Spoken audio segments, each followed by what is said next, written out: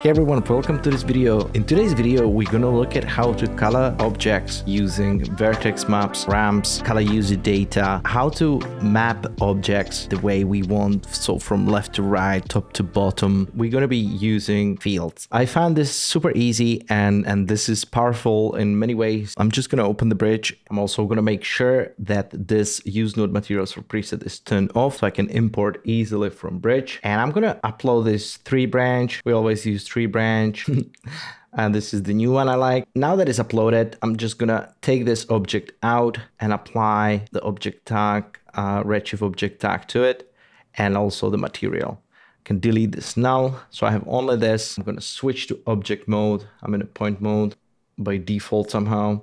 I'll take this up, scale it just so it's bigger. I already have the lighting set up in this scene. So this is my default scene with this default lighting. I really like it. If you want to see video on how to do this type of lighting, then definitely hit me up and I can create a tutorial about my favorite lighting. I'm going to import this grass, the desert grass. So I'm just going to import these as well. And I'm going to highlight all this grass, Alt G to put it in a group.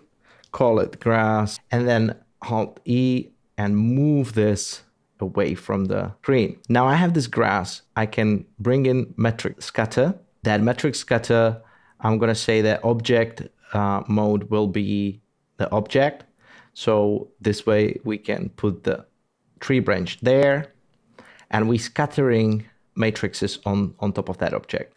So right now we have spheres, but I'm gonna go into the Redshift object and change the optimized spheres to custom, and then we can click on all of the grass pieces and go back to the object tag, and we're gonna go to particles. Custom object is already set, and we're just gonna drag all the grass in here. But the first bonus tip I want to show you is really fun. So I'm gonna look at how this is rotated, because I wanna have the grass appear only inside these little ridges and crevices, whatever you call it. The way we do it, we're just gonna apply a vertex map to that. You see that immediately when I apply a vertex map, I've got brush, and I can brush just in those ridges and crevices, just in that middle part, and that's it. So now I've painted it. What I want to do next, create polygon selection. So the way you would go for it would be, you would go other tags and you would find polygon selection here. So polygon selection. And now with that polygon selection, I can use fields.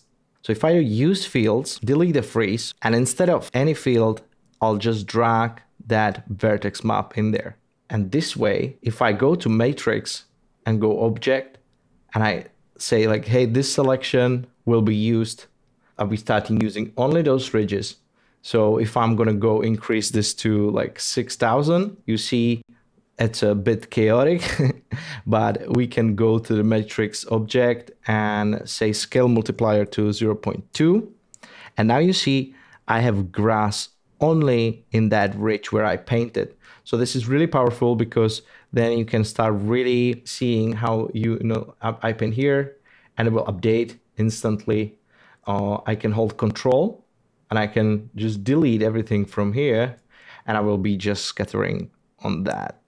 So it's really powerful technique, because you can like really control where I'm scattering the grass. What I want to show you is actually, what are we going to do first? We're going to increase the count to like, I don't know, 50,000. So we have this like a bigger patches. I'm going to paint it a little bit on top here, just so we see. I'm going to do a little bit here, so we get that top. The first thing I want to show you is how do we color this then from top to bottom. Let's say I wanted this to be blue, this to be orange, this to be, yellow. The way you would do it, you would actually open this material. I don't like to use shader graph, so we can open Shift-C Commander and we say convert all materials to nodes. It will give us another two options, and we say convert and replace all the materials with nodes. So this will get replaced from shader graph to actually the node editor, and I can open it in node editor. And if I go to grass, you can see there are node editor as well. We have this albedo here, but I can get rid of it, and we get this just color, and we'll be using our gray color, so we can change it to red. We can have like a different color grass. What would be the best is to actually bring in data node. So color user data, it would be great because then I can apply color. And in here, I'm going to say use MoGraph color. And now this will give us the power of MoGraph. I can apply the plane effector to our matrix object. And because we have use in a plane effector, we can use fields. I can bring in linear field. And now this is colored. So I can go gradient and maybe select purple, my favorite. And now I have the top. So I can check that linear field. I can press scale and scale it down. And this is already starting to create nice effects. But first, let me go to parameters of that plane effector and turn off the position. Let's still play with the gradient only. And we go back to fields and we see that we have that gradient here.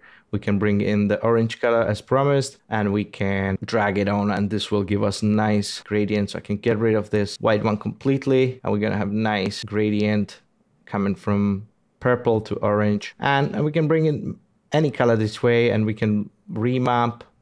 So we can really just play with the strength of the remap and bring it even more pronounced, less pronounced, it depending on what you're looking for.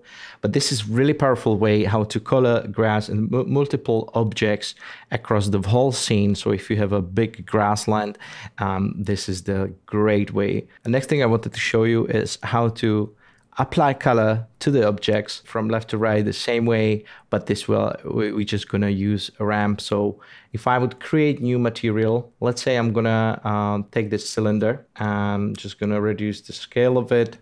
Actually, I'm gonna go to object parameters. I'm gonna make it just this kind of tiny. Now, I'm just gonna place it behind it. And that cylinder, I'm just going to increase the rotation segment just so it's nice and rounded. And I'm going to apply new material to it. So it's going to be standard material and that cylinder will get applied. So now I have the node material because it's faster for me. I can just double click, bring any textures. So texture, or actually let's bring ramp and plug it into color. And now I have the purple to orange, but I can swap it and I'm like, I don't want it this way. I want to just have it horizontally. And then you can like place horizontal. You say, I don't want it this way as well. So I just want to kind of apply it in a different way. So I just want to have it vertical, but kind of angled.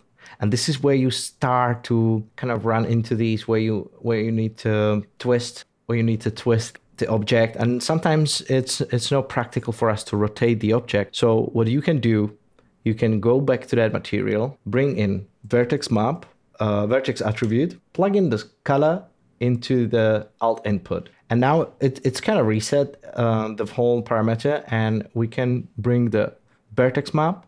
We can use field linear, and now this got mapped across our object.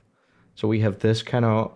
I can go back to that material and drag this into the vertex map. And now I'm mapping with our linear field, which is, again, super powerful. I don't need to move anything. I can even change the way it's scaled by just increasing the size of this. It was something that I wanted to share because I think it's extremely powerful that you can quickly control all your color ramps. And the last thing I want to show you is actually how I created this mirror. So metalness to full. We can get rid of that color, bring it to white, get rid of the roughness at all. And we have the mirror. I can highlight the cylinder, rotate it a bit. And in my example, I was even using this mirror and applying it to like flakes of flakes. I think you can do flakes normal as well into like bump. And then you apply the flakes to it. So if I look at the flakes node and I decrease the density, and I have the flakes, very small scale, and there you go. So sometimes you will see those resets because this is procedural way of doing it. So the stack is basically saying, hey, This is where everything should be scattered on, and the information is from the vertex map, which is procedureless way. Like you can always click into vertex map, which will give you that paintbrush again, and you can paint more. And you know, say I don't want top at all. I just want it to be here in the middle. So you can always repaint. So now the reason why this technique is good for you is because you see I have this Polestar car divided into each different sections, and I have the metallic section where I hit the back trunk, doors, and all metallic parts in one group. And if I apply material standard to it, and let's say I'm just gonna bring in node editor and plug in ramp and plug it into our color. So now I have this purple and this orange, and as you can see, each part in that group will get distributed this differently. So it's really depending on how you use your projection, and if you use cubic, it will be different. And so this is much better.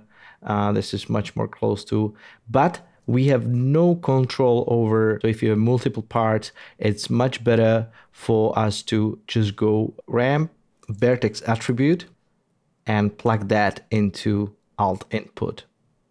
And this will, we need to switch back UVW mapping. And now I can apply this into connect object, and that connect object can have this vertex map. And once you have the vertex map, you will see the usual, and then we can bring in linear field, and you can start mapping the gradient onto the car. Only thing you need to do, you need to go to your vertex attribute and bring that vertex map in. I always forget that. And now you have full control of gradient, and you can just go top to bottom. You can scale the gradient easily. You can create it more narrow, and you can start really coloring your scene, you know, with much more precision. And anytime you will be moving the car, you can simply make that linear field, you know, child of a null. So whenever you start moving stuff, or you start moving car, that field will move with it, and they become child of those objects by default. So if I move the car, everything stays because the field is moving with it. So I think this is really powerful way to color your objects. So I hope you find it useful, and thank you so much for watching, and see you in the next one.